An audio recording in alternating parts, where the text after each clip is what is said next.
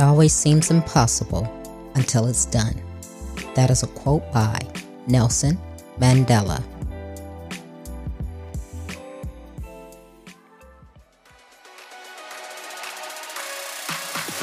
Welcome to Trina Talk. This is the podcast where guests share their stories of pursuing their passions, living a fulfilled life, and empowering others. Each week, I talk with inspiring leaders, business owners, and people with amazing stories from around the world in unscripted conversations as they share their successes and failures. This podcast is all about empowering you to keep striving in your personal and professional life. I am your host, Trina L. Martin. Welcome to episode 175. I am delighted to announce that I'll be speaking at Women in Tech, Texas on 19th through the 20th of May, 2022. This event offers an immersive educational experience for like-minded women to access proven strategies and tools to support them in their mission to achieve their career goals. Registration is now open. Book your pass today and secure a 15% discount with my special discount code. And that code is WITTSPEAKER15. And the website is www.women-in-tech-texas.com. The topic of this week's episode is impossible things. My guest this week is Meridith Alexander. Meridith is a best-selling author, powerhouse mompreneur, and top female motivational speaker who has become known for inspiring high-level professionals and entrepreneurs to venture beyond the place where their beliefs stopped them. All thanks to a plummeting boulder that almost killed her daughter and that changed her old normal into the destiny she embraces today. She challenges you to explore the boundaries of endless possibilities, positive expectations, and deliberate creation. Welcome, Meridith, to Trina Talk. Thank you. I'm excited to be here. I am excited to speak with you. We were chatting pre-interview, and you're a woman that has done some amazing things and have had some challenges in your life, but you've turned those around and you have an amazing story. So how I like to start off with every guest before we get into the real meat is tell the listeners who you are and what made you the Meridith that you are today. Woo. I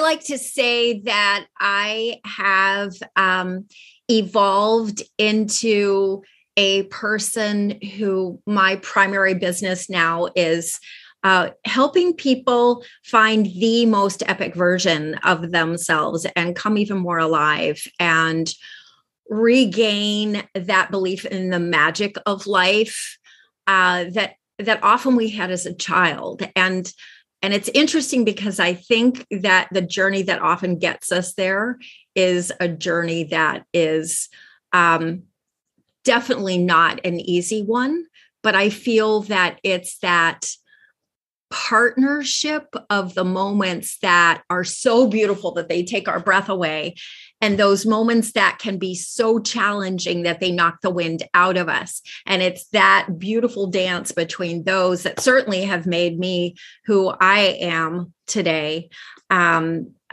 that give me the blessing of being able to help the people that I work with discover what the most epic version of themselves can be. Wow. And I love what you said. You said the most epic version of themselves. And I was just sitting here and I was like, wow, that's a powerful word, the epic version, because most people don't know what that is. Right. Right. And, I find that even kind of in our common conversation, it's not unusual to have it be acceptable to say, how are you? And you say, oh, I'm fine. So we've gotten very conditioned to accept fine as good enough. And, when we have good enough lives and we have good enough relationships, if we're lucky, sometimes that's all we're striving for is I just want it to be good enough, right? Instead of what would it take? Who would I have to be? Forget about the world having to behave in a certain way. Who do I have to be in order to even know what epic means for me? Most people don't even feel inspired to think about that. And what I've discovered is that, in my own case, it's been several boulders. One that was a literal boulder that forced me to think of that. And as harsh as those moments have been, and as much as I'd never want to relive them, I definitely wouldn't want to live without them. So if you don't mind, tell us a little bit about that story and the impact that it's had on your life and the reason why you're at this place today where you're helping other people live their epic lives. Sure. So, I would be the first to say that I was a fairly quote unquote normal single mom entrepreneur, trying to be everything to everyone and feeling like I was dramatically failing at all of it. There just wasn't enough of me to go around. Didn't mean I would slow down. I would try and go faster, and I felt like I was accomplishing less. So right in the middle of this whirlwind, I'd had a couple of really catastrophic years in my business, and my personal life was just kind of ho-hum.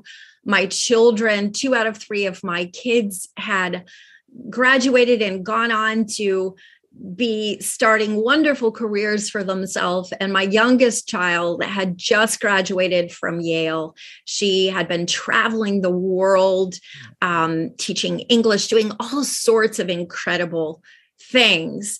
And she inspired me tremendously, and yet made me feel like who am I? And I'm not good enough. And I found myself comparing myself to other parents out there and thinking, I don't measure up. I'm not this, I'm not that. And then at 3:15 in the afternoon on a Friday afternoon, the phone rang, and the voice on the other end said, I don't know how to tell you this, but Skylar, my youngest, has been in a terrible accident while we were down in Colombia, South America. And we need to get you down here as soon as possible. And at first, of course, it was total denial. I was thinking, well, it sounds like she just has a broken leg. And the more this young woman who had been with her talked with me, it led me to finally say, well, she's going to make it, isn't she? And that silence, as that young woman fidgeted trying to figure out how to respond to that, told me volumes. And so I remember hanging up the phone and absolutely collapsing on the floor and saying, I'm not big enough for this. I am the wrong person to be her mom right now. I'm not up for this challenge. And then it was almost as if I became two people. There was one who was just kind of watching things evolve, and the other who was trying desperately to figure out what next.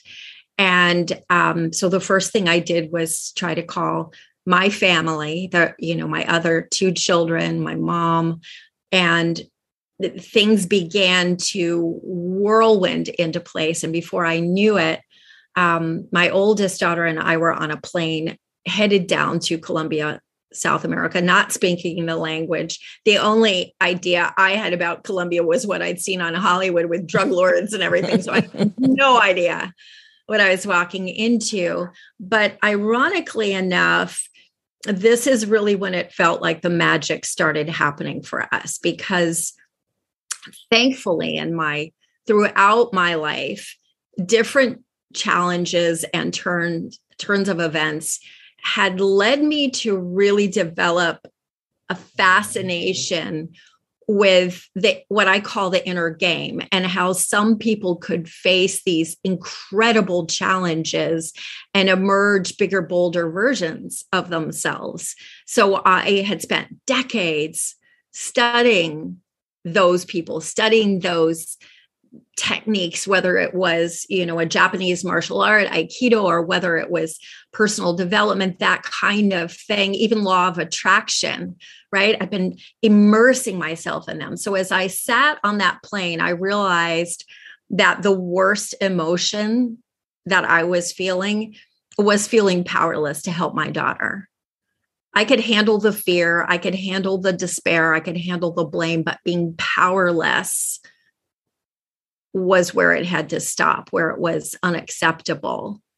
And so I looked at the elements that I felt that I could control. There weren't many.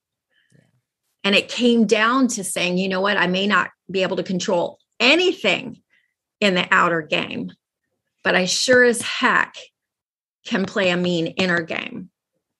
So game on.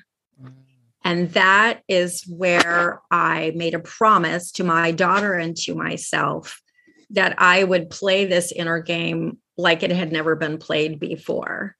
Because the ultimate thing was at stake here. And so one of the first things I did was say, what could my mind believe? Because I knew that what we focus on expands. And what I see, even working with my clients, where most people derail themselves is they fall prey to what I call blind spot thinking. And that is when we believe we're focusing on one thing, but we're actually focusing on the exact opposite, the lack of that. Does that make sense? Oh, yes. Oh, yes, absolutely. And just to give us some better clarity, what happened to your daughter, if you don't mind saying that the accident that happened? Sure. So Sky had been on a rafting trip. At the next to last day, she had gone with this friend who was going to be her future boss, because Sky was in South America building schools and working with the indigenous population. They had decided, she and this young woman had decided to go on a trip to Colombia for 2 weeks. This was the day before they were supposed to return to Peru. And on this rafting trip, they went through the dangerous part, but they ended up in a grotto with this tourist group, where they could jump off of a ledge. Mm-hmm. And so in order to get to that ledge, they had to scale this kind of precarious little cliff. And what we believe happened is, because they had to go up single file and it was dry season, is that someone inadvertently, when they just stepped wrong on one of those boulders, and it dislodged the boulder came and cracked open her skull, knocked her off the cliff onto the rocks below, which fractured her spine, fractured both scapula, crushed her lungs, snapped her right thigh, and pulverized her left ankle. So it took them an hour to get her to a hospital in Colombia that even had an ICU, because it's very different than here in the US. The ICUs are all privately owned. Wow. So very few hospitals have them.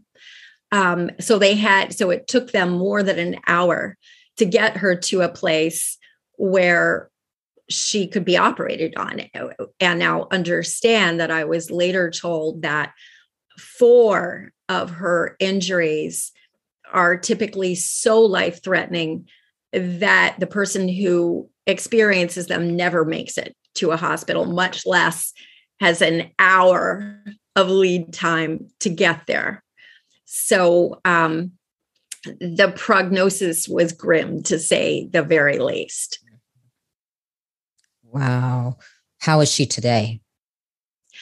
She is still where what it has really, she survived the unsurvivable, basically. I mean, we saw miracle after miracle after miracle evolve.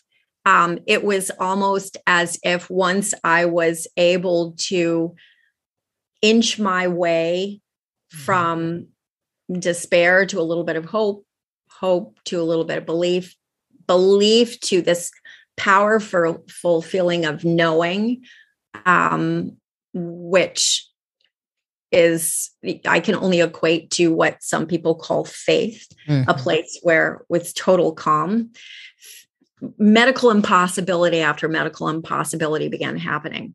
And so 4 months later, we were able almost immediately to get her from Colombia to Miami. She underwent procedures for 4 months in Miami and ultimately was released from the hospital. But when she was released, she could barely swallow. She couldn't lift her arms up. She couldn't sit up by herself. She definitely couldn't walk. She had double vision, no peripheral vision.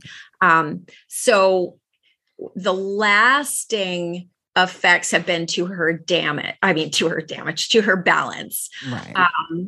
And so that has been one of the most life-changing elements for both of us, because all of a sudden I was dropped in the role of being her caregiver, which of course I had no training with that. And especially as a single mom, talk about only having so much time to go around. Right. So, it also delivered a huge financial hit to my business because, I did try, but I can, honestly share that you cannot make cold calls from an ICU room. It's just not a good idea. Right. But today, I mean, her tenacity is incredible. I mean, we work constantly with her. Now she is able to be spotted and walk short distances with a walker.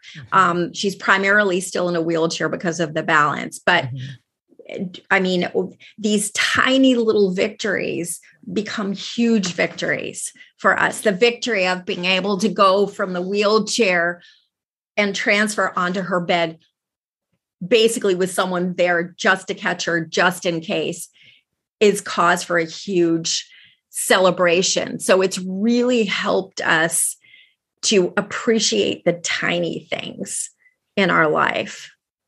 And it's so amazing. And I too, I am a single mother as well. So my heart goes out to you and, prayers and that she gets better and better and better. But when you have that kind of challenge that happens to you, and that's how challenges happens, right? We never are prepared for them. Right. We don't know where that is going to come from. And I think you said it earlier, basically, you have the two thoughts, right? It's almost like, I remember the Flintstones where you have the good me, the bad me, you have I can do this. Then you have, oh God, I can't do this. Yeah. How did you come out of that? Like you said, where you're now able to embrace those small things as victories and be so grateful and so helpful. How do you do it? So for me, it really evolved from reuniting with that inner game training a bit and really taking a look at it. And there were several aha moments that really changed, turned my life around, completely changed my perspective on life. And I remember one of them was actually, I was literally sitting in the hospital chapel in Miami at Jackson Memorial, because it was this beautiful, quiet little space with stained glass wall. And I was staring at this wall and I was still kind of thinking, am I capable of this? And yet at the same time, I looked back at two incidents. One, when I'd been in a really abusive relationship, and the other was that horribly shaming experience of having had someone really kind of backstab me in my business, leaving me owing incredibly amounts of money. And the shame I felt from that.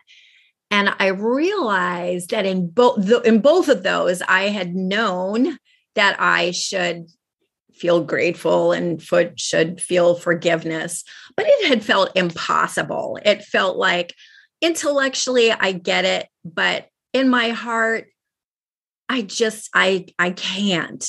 And so I was able to look at this with such awe, realizing that it was precisely those bitter, harsh emotions that I felt in each of those experiences that had driven me more deeply into studying some of these inner game things, into becoming that more epic version of myself, that stronger version of myself that allowed me to be the mom that my daughter needed at that moment. I was so invested in the energy of that needed to be behind Skylar to fortify her, because I realized that she knew people all around the world. And if people all around the world were envisioning her on the brink of death, that's where she would go. And so I realized that I had to do everything in my power to shift that focus toward the presence of where we wanted her to end up. So I started updating people with a page on Facebook called Sky is the Limit, but spelled like her name, SCHUY.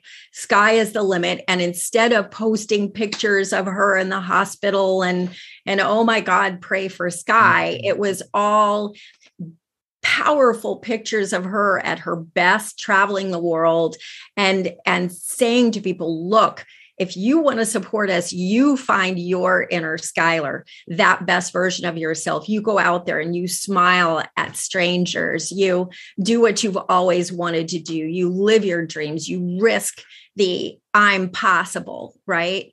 And so all of a sudden we started getting not the 100 people that I thought I was updating, but thousands of people. And that is ultimately what evolved into the book that that ended up being published.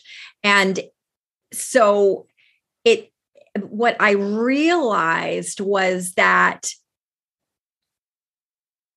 I couldn't judge, definitely at the time I lived through it, those horrible moments in my life. But if they would lead to so much positive motion in the future, who am I to judge this moment that we're going through right now, right here? So I was able to kind of forgive those moments, forgive myself for having judged those moments, and even forgive this boulder and forgive the world for putting this at our feet, and instead investing in the expectation that this would lead to something epic. And it was simply up to me to be open to finding that. And ditto for Skylar.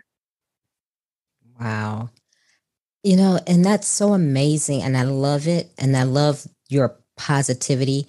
But in the midst of that all, where did you find that clarity to say, because like you said, most people be on Facebook saying, oh my God, pray for my daughter, but you took it and you turned it around to her best moments, and you told people to live their best lives. Where did you get that clarity in the midst of everything that you were going through at that time to do that? Did you read about that? Did you have training about that? How did that just happen, come into your mind? So that to me is the beauty that I really advocate to all of us of trusting the process of life, even when it appears to be working against you, because it really is thanks to those moments that did knock the wind out of me that I paid attention, that I took it seriously, that I fought to find that tougher, stronger version of myself. And that ultimately, a lot of what I embraced was from the teachings of Esther Hicks, Abraham Hicks, and Law of Attraction. That resonated deeply with me. And I had been, thanks to these horrific experiences in my life, I had been listening and playing with those concepts for about 10 years. And as I took inventory on that plane of what I had available, because respectfully, I mean, it's never too late per se, but in the middle of a crisis is not the time to learn to be resilient. Right. I mean, you dang well better do the best you can to be resilient. But this is one reason why our inner game is so important. We tend to want to rush beyond it and just focus on the outer game. It's like, give me the results, give me this, and get all these pieces into play so that I can just react in a way that's going to feel good. I don't want to invest in all of this. I'm learning how to feel good for myself and all that airy fairy sort of crap. Well, it's not airy fairy stuff. It's literally epic producing stuff. And the interesting thing is that this knowledge of how valuable it can be for us as human beings has been around for thousands of years. We just keep looking for a shortcut. Yeah.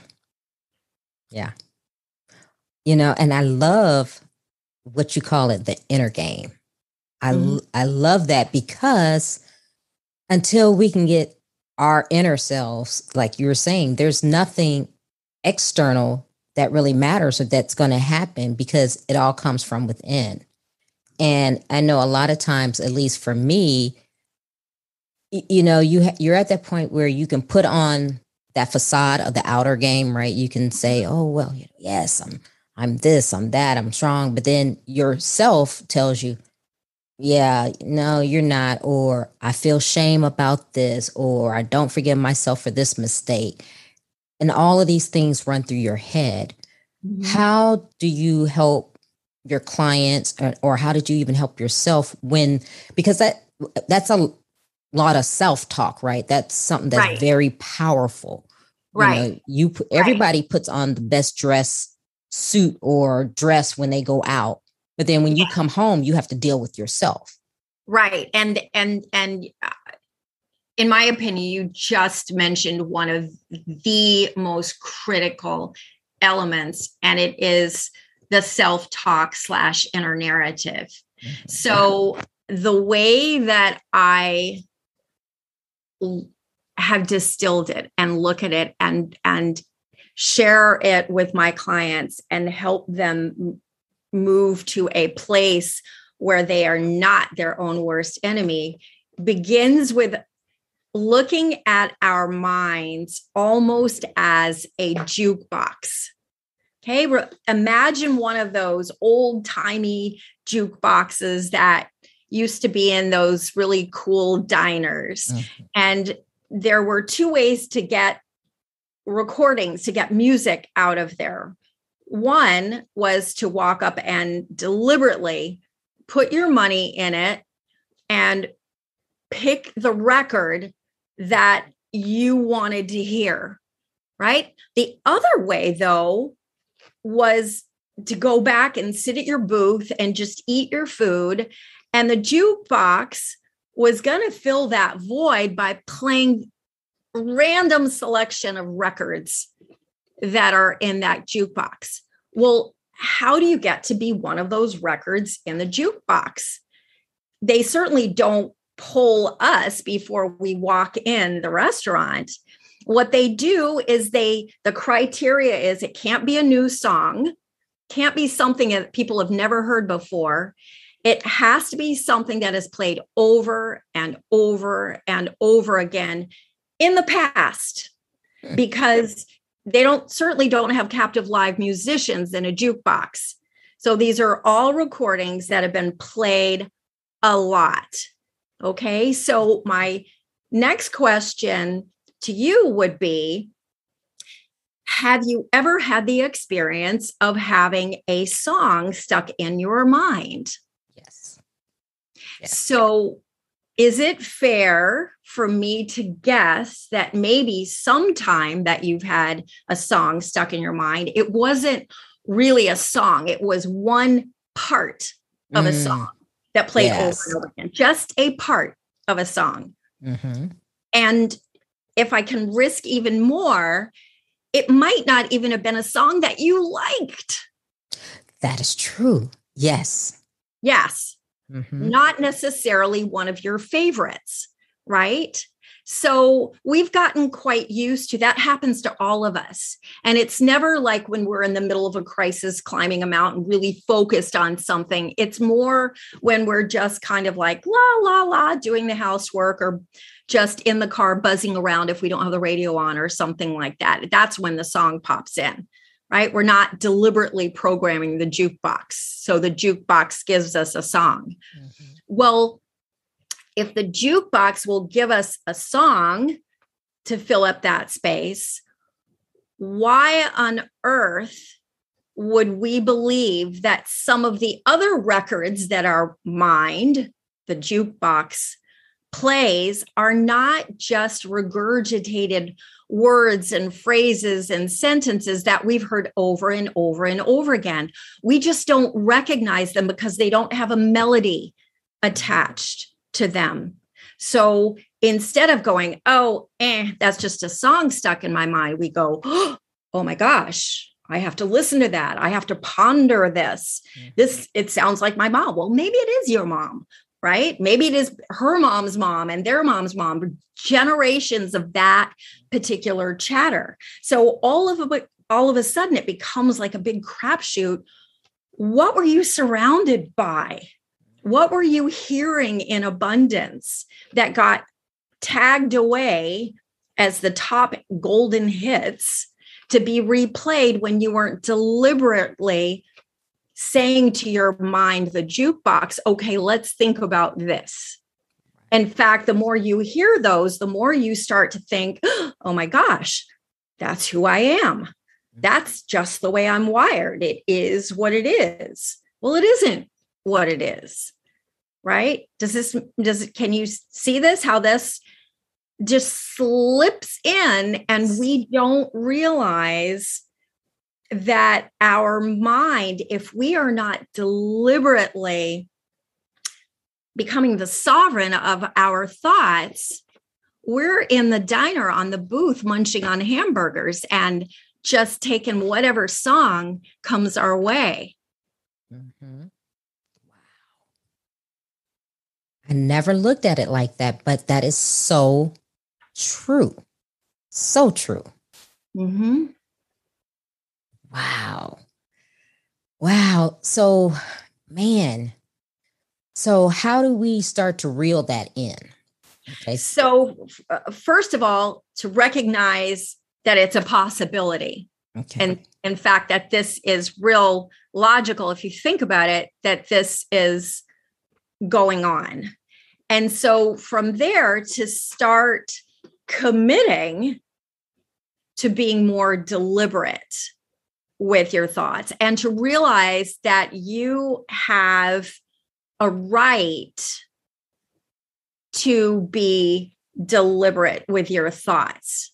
Because, think about it, to allow your mind to just play whatever hit parade it wants to play of whatever phrases and thoughts and ideas you've been surrounded with the most is like getting off the exit of a highway, being hungry and saying, oh, there's a Kentucky Fried Chicken. It's there. I've got to eat it. And oh my, there's a Burger King next door to it too. Better stop there and eat that too. And oh, there's a Cracker Barrel. Well, we gotta stop there. I mean, true, we would never consider doing that with feeling obligated to eat everything on the buffet table.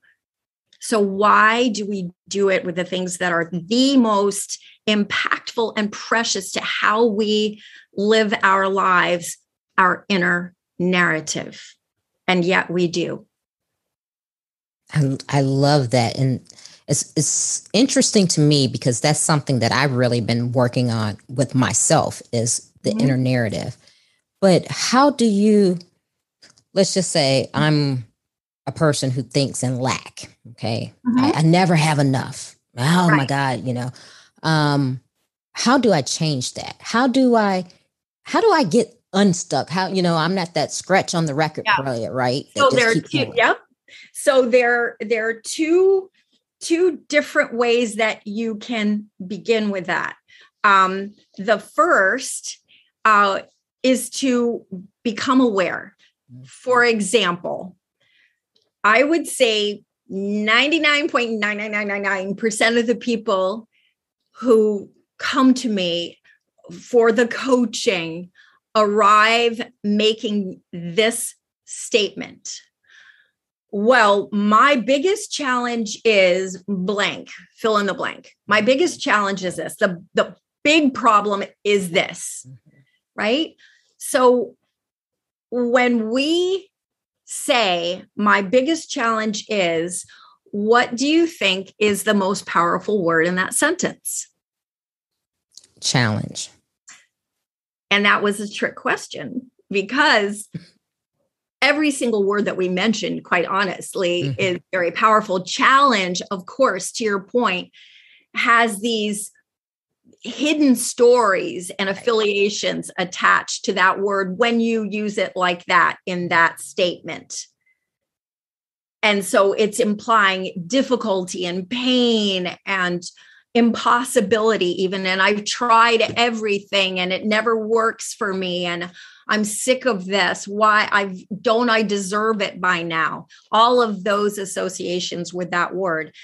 But then we take it and we add on the word biggest. Well, you can't have biggest if you only have one challenge, can you? No. So now you've subconsciously added that you have a lot of challenges, and this one is the grand poobah of them all. So all of a sudden, challenge got even heavier, right? But we don't stop there. It's kind of like the QVC or HSN, but wait, there's more, right? We don't say the biggest challenge. We say my biggest challenge. Ownership. So now we've made it part of our identity, part of who we are. So it's like, hi, you have an opportunity for me. I'm Meridith with 2 eyes, a nose, a mouth, and this whole stream of challenges. So I'm going to respond to this opportunity as Meridith with this biggest challenge, which is going to impact my emotions and reactions, my decisions for action, and ultimately the results I get. However, even more powerful than those 3 words is a word that we tend to totally ignore. And this is why it's so dangerous. It's the word is. So it has the potential to be dangerous, or it has the potential to be magical. Is our present tense. It is a statement of fact, never to be questioned. It is the foundation of our castle. It is the programming code for our subconscious. So when we make a statement in the present tense, it is what it is. Mm-hmm. It's like when we say my problem is, that is truth, man, with all capital letters. Right. Right. So the programming code for the future has now been embossed into the subconscious. right? So we're dooming ourselves to creating more of it and going, why did that happen? I never would have wanted that. But we're focusing it into being every moment we make those kind of statements. So how do we change that? This is where the awareness comes in. It's not for most people going in front of the mirror and spreading your arms wide and saying, I'm a money magnet, when your mind is saying, have you checked your bank account recently? Right. Unless you really believe that this is foolproof and will not work, it tends to actually have you focusing on the lack of what you want rather than in a position where you're actually attracting the presence of what you want. Because it has to be believable to your mind. Right. So how do we take my biggest challenge is whatever and make it believable? A simple adjustment. Instead of saying my biggest challenge is, it has to be authentic. How about my big focus right now is finding a way to blank, right? Or even better, the big opportunity that I'm so excited to master right now is this. Or even better, my biggest commitment right now is to figuring out a way to do blank or to solve blank, right? Now, all of a sudden it feels like, get out of my way. I've got the power to do this. Yeah. Right. And to go back to the blind spot thinking, to your point, most people have no idea they're focusing on the lack because to them, focusing on the present looks like this. Meridith, where do you want to be a year from now? So your average Meridith would probably say something like, oh boy, a year from now. Yeah, a year from now, I definitely want to be making well into the six figures. Definitely want to be in a bigger house. I need more storage, definitely. And maybe even, God, I'd love to have a house with a pool. And I want to be healthy. I want to be a year from now. I want to be working out like 5 days a week. In fact, I definitely want to lose 20 pounds. And I want to be working at something when I'm not surrounded by so many toxic people. I really want like more positively focused people in my life. Right. So can you hear how that's unfolding? Right. Were you like, woo, giddy and excited as you hear me talking about that? No, it actually was pretty negative, even though you were saying, oh, I want this. Yeah, it was pretty negative. and the energy is very heavy. Why? Because it was actually a checklist of things that are lacking. Right? Yeah. And so even though I believed that what I was talking about was what I wanted, my focus was completely on the lack of the presence of what it is that I really want, right? So contrast it to really getting more familiar with our imagination and how to turn that into our superpower. We're really adept at using our imagination to worry and to build fear. That we've decided is a legitimate use of our imagination. We're allowed to do that all day long. And a lot of people call that being realistic. Right. Yep. But it's kind of like Will Smith made famous in the Aftermath or After Earth movie, that fear is not real. That fear is a story that your imagination creates about a future that has never happened and probably never will happen. Danger is real. Fear is not. Right? So we worry and fear is simply milking the unfamiliar and turning it into something that that frightens us, right? We associate that physiological feeling. It's just an energy. And we put the label, oh, that's fear, that's worry, that's anxiety, right? Puts it really heavy on that. When we can start embracing the potential of our imagination and the legitimacy of our imagination to envision the presence, in other words, to almost help us dress rehearse for the big production when we actually achieve some of these things, to be that epic version of ourselves, then in my experience, it begins to look as if life has to conform to that vision. So it looks a lot like this instead. If you had asked Meridith where she wants to be, where she intends to be a year from now, it would look more like, oh my gosh, a year from now, the moment that I open my eyes in the morning and feel that incredible sun coming in the window of the master bedroom of this dream house that I have been yearning for so long, I am going to feel exhilarated. I'm going to look out the other window. I'm going to see the most magnificent pool that you have ever imagined, with the waterfalls and the fire pit and the whole 9 yards going on. And I am going to know that when I go to my computer and I turn it on and I go to my bank account, I am going to love what I'm seeing. In fact, I probably will have seen even more money flowing in even while I speak. And I will be so jazzed by my day. And I don't care if if challenges are up during the day, because I know that I am surrounded by the most incredible people. And I know that I have the capability not only of rolling right over these challenges, but extracting from them things that are going to become my rocket fuel going forward, right? Mm-hmm. So you can see the difference in energy there. Yeah. It's almost as if I'm there already and I'm describing it to you, right, what the experience is like. Yeah. And the emotion is feeding me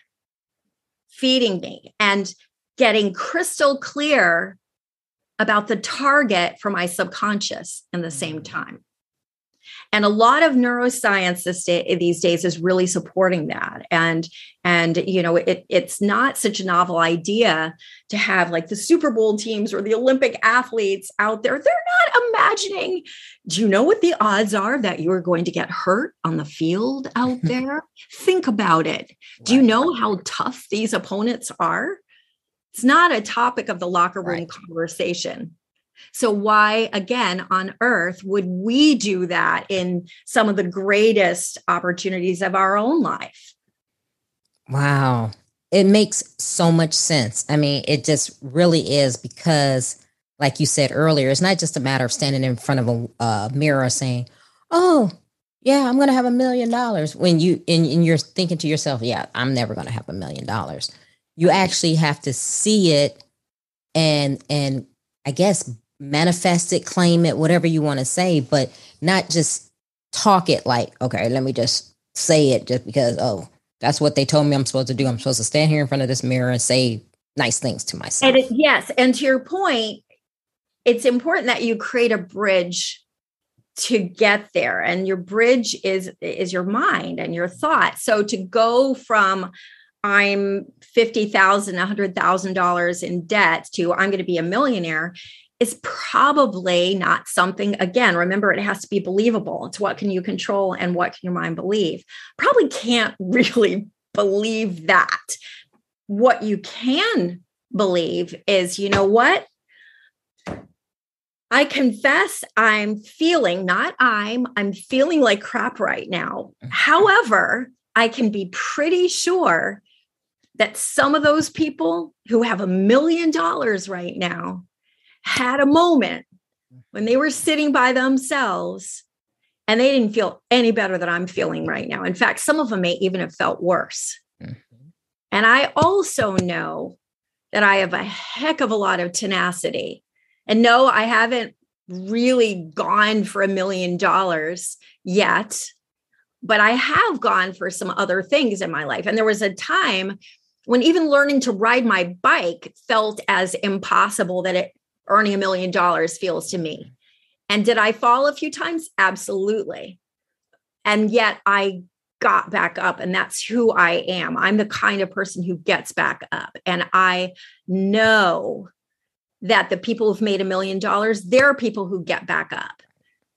So it's logical to believe that I may not get it on the first time, but I sure am going to get back up and keep getting back up and keep getting back up until I find my way to that magic that's going to earn me $1 million. I know I'm going to get there, right? That's a bridge that you can walk across. Yes. Yes. I love it. I mean, it does. It makes great sense. And like you're saying, it's actually something that you can do. You're not just saying, oh yeah, tomorrow I'm gonna win the lottery, because we all know, that's not gonna happen. Right. But if, like you're saying, if you're saying, you know what, I'm in this spot right now, but I'm gonna work. I can do everything I can because I know I can come out of this. Right. That's a different story. Absolutely. And often the beginning of the bridge is looking at other people. That's why it's so important to share your story and to listen to other people's stories. Wow. Amazing. I love it. Wow. Talk about your books. So, the one book that is available right now, I do have another one about some of these techniques that I'm working on right now that stems from my coaching business, because now I've coached, believe it or not, hundreds of clients at this point, and had the opportunity to speak to corporations, and it's been amazing. The book, The Sky is the Limit, that you see behind me, it happened by accident, as do have many things in my life, which I kind of joke now when I say by accident, because clearly it's a process that I just wasn't necessarily privy to. But so as I mentioned, I had written these posts on Facebook on Sky is the Limit. And we had a lot of people who were following them, and people would stop us in airports and, faraway places saying, I don't want to bother you, but I just wanted to share how much your posts and your story has inspired me. And they would go on to tell me and tell Skylar how this had impacted their lives. And so on one of those occasions, one of the woman who was sharing with us said, when are you going to publish it into those posts into a book? And I kind of looked at her with this odd expression and said, why would you want it in a book when it's on Facebook? And she said, well, not everybody reads Facebook, and more time is passing. And I would just love to have it, to hold it, to be able to highlight it. And I thought, that's such an intriguing idea. So I literally got home, thought about it, thought, well, I guess I could take those first 4 months. I could write an opening chapter, an ending chapter, put it in big, bold print so that Sky could read it, because she hadn't read them at that point. And I literally went onto the internet a little bit and figured out what kind of cover I would want. I went to Fiverr. 2 days later, I had that cover. And a little over a month later, it went live on Amazon and became one of the hot new releases in one of the motivational categories. And so it was really incredible in the sense that it allowed people to see the actual power of the inner game in action, as opposed to, I wasn't going back. I didn't change anything I left absolutely everything from the moment that I got that call to 4 months later. I left everything for people to see, because throughout the entire span of those posts, for the most part, it was uncertain that she would make it. Right. And so these posts were all written with that uncertainty, if not medical impossibility, in the equation. So for people to be able to look at that knowing and to be able to apply that to their own story and their own processing method, and to really see what was going on here, has been very inspiring for people. So it's still available on Amazon, and I'll give you the link in case your listeners want to have a listen to it. And of course, stay tuned, because like I said, I am actually now, I've had so many people asking about the process. Clearly, Grit Mindset Academy has evolved into something that I never dreamed it would evolve into. So I do a lot of speaking and a lot of everything from group training to one-on-one training. I do have actually a program that's called Unleash the Epic You, that really is targeted about discovering who that future version of you is, and getting crystal clear on where you want to go, why you want to go there, what's in your way, and how can you transform that. And then how can you actually take action plan to get out there and live that?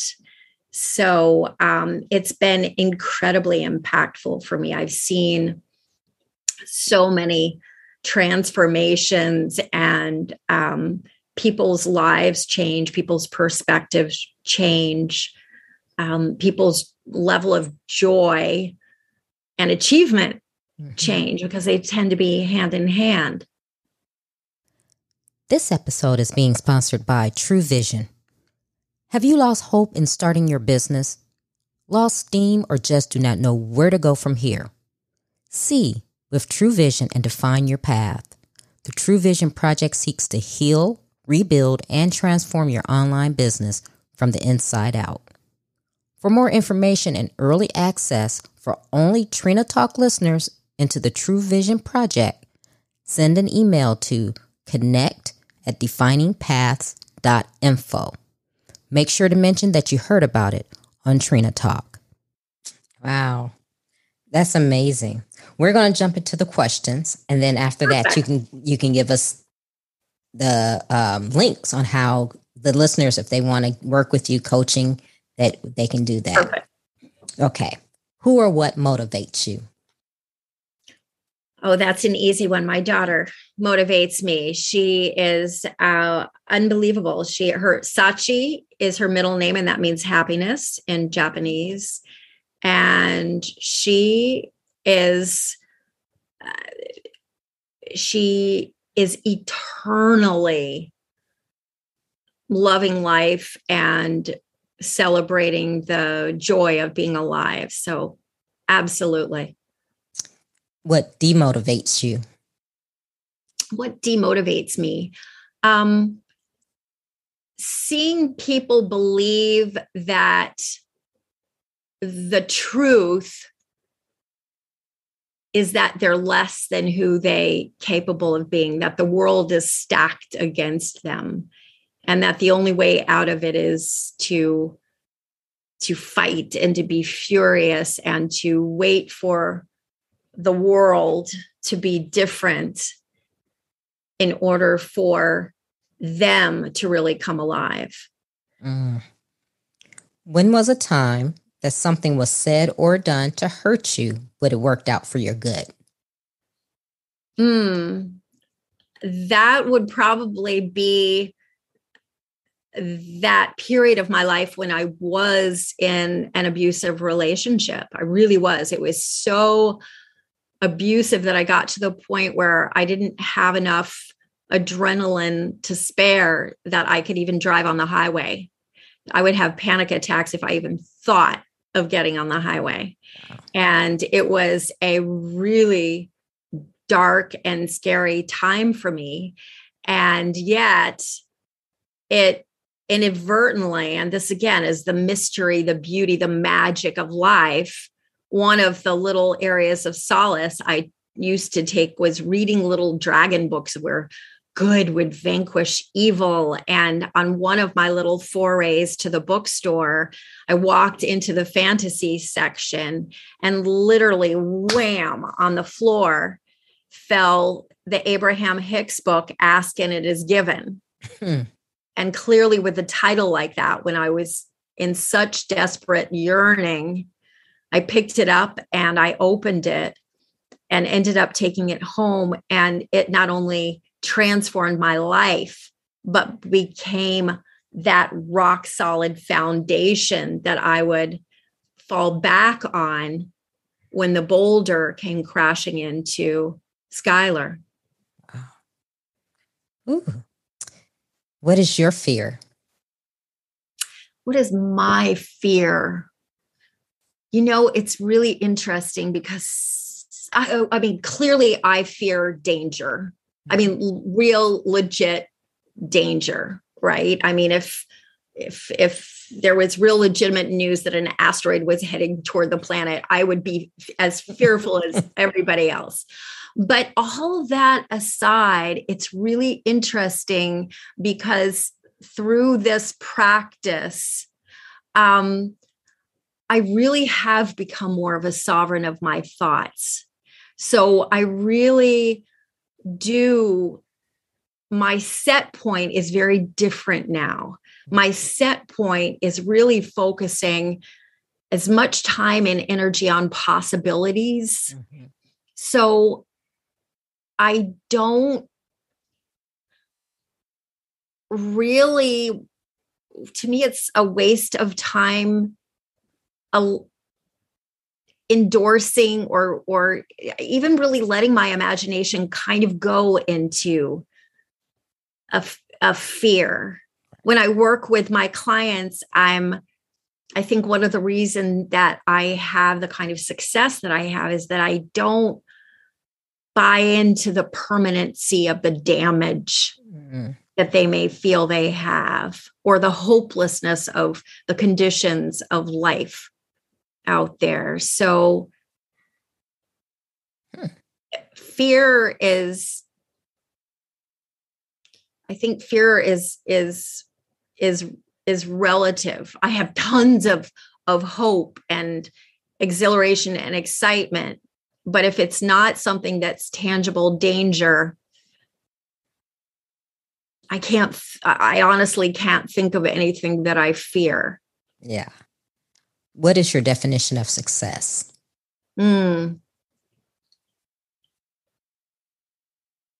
Success to me is really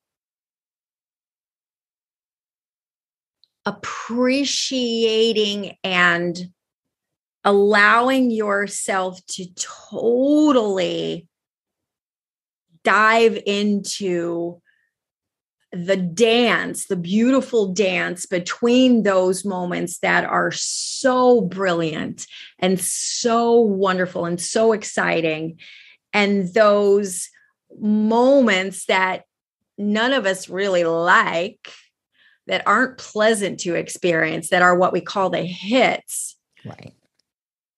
And yet the partnership, the partnering and the dance of those two is so magnificent, so that when we can trust that process and keep our eye on potential and be willing to transform the initial knee-jerk reaction of impossible into the I'm possible, that to me, that's the sweet spot where success lies. What are you awesome at? Ooh. I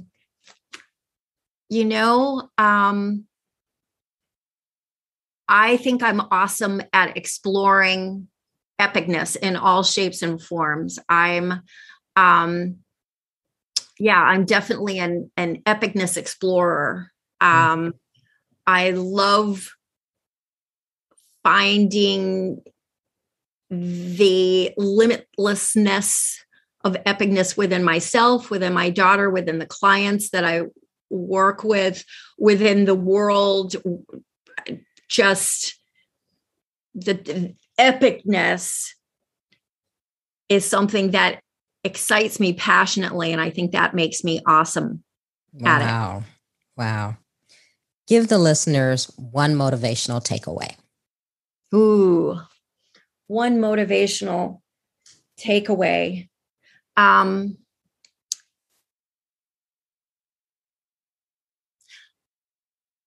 think that the motivational takeaway would be just when you are feeling like you're really stuck is when the sweetest part of your adventure is just beginning. It's just a matter of learning where to look and learning what you shouldn't be looking for. Mm. Hmm. That was very good. Tell the listeners how they can connect with you, get your book, get your coaching, everything. Sure. Well, you'll find me under Meridith Alexander on, the usual places, LinkedIn and Facebook, of course. Grit Mindset Academy.com is my coaching website. MeridithAlexander.com is where you go if you want to have me speak. But if you would like, if you are feeling stuck, or if you are feeling the calling that now's the time, that you are maybe not where you thought you would be at this point in your life, and you are ready to blow through whatever limits feel like they're in front of you, then I would invite you to go to bit.ly, so that's bit.ly / go epic now. So go epic now, and go ahead and grab one of the 20-minute complimentary strategy calls with me. They're all with me. So it's not like you'll be speaking with someone on my team, with me. And let's explore epic and what that may mean for you. And if I can help you, I will. If I want to steer you in a direction that I think that will help you, I will. But I would invite you to do it, and do it now. There's no better time to really unleash that epic version of yourself. I like to say that we don't always get to control how long we get to play here on this beautiful planet, but we do get to control how epically we live while we're playing here. Yeah. And there's no excuse to go through your life feeling just fine. Epic is an entirely new dimension, and you don't get a second shot at it. Wow. Meridith, thank you for being on Trina Talk. It's been a great and an enlightening conversation. I love it. I love the whole, the changing the narrative from how you see yourself and the things you tell yourself. So I love that. And I believe the listeners have gotten some very great insights from you. So I really thank you for being on today. Well, thank you so much to your listeners. And Trina, thank you so much for inviting me to be on your amazing podcast. So until next time. Yes. If you like Trina Talk Podcast, please don't forget to go out to iTunes and rate it 5 stars and leave a review. Also, who else in your life do you know that needs some motivation and inspiration in their life? Don't forget to share Trina Talk with them. I hope you have a great week. And remember, if you change your mindset, you can change your life. Keep striving, because success is a journey, not a destination.